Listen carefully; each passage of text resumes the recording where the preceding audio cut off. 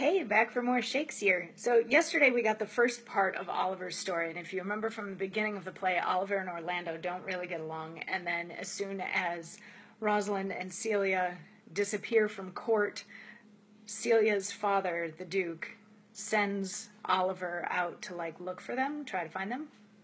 So the first part of the story that Oliver told to Rosalind and Celia yesterday was that Orlando is sort of walking through the forest and he sees this grubby, grimy man sleeping near a tree, and there's a snake wrapped around his neck, and Orlando makes a move and the snake goes away, but then they also see that there's a lion hiding in the bush because lions hide in bushes and forests. I guess that's a thing. And the lion leaps to attack, at which point we find out that it was actually Oliver that was sleeping against the tree. It was Orlando's brother.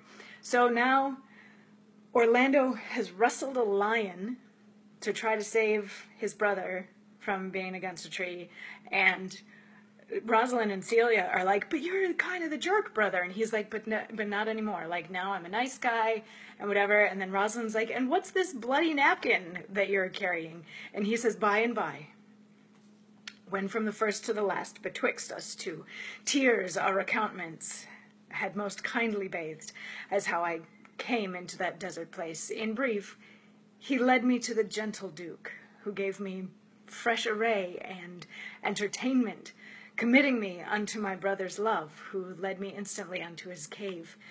There stripped himself, and here, upon his arm, the lioness had torn some flesh away, which all this while had bled, and now he fainted, and cried in fainting upon Rosalind. Brief, I recovered him, bound up his wound, and after some small space, being strong at heart, he sent me hither, stranger as I am, to tell this story, that you might excuse his broken promise, and to give this napkin, dyed in his blood, unto the shepherd youth, that he in sport doth call his Rosalind.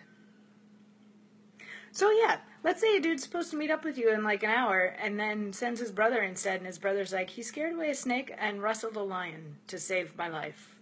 So he's a little late, because now he's missing a chunk of his arm. I'd forgive him.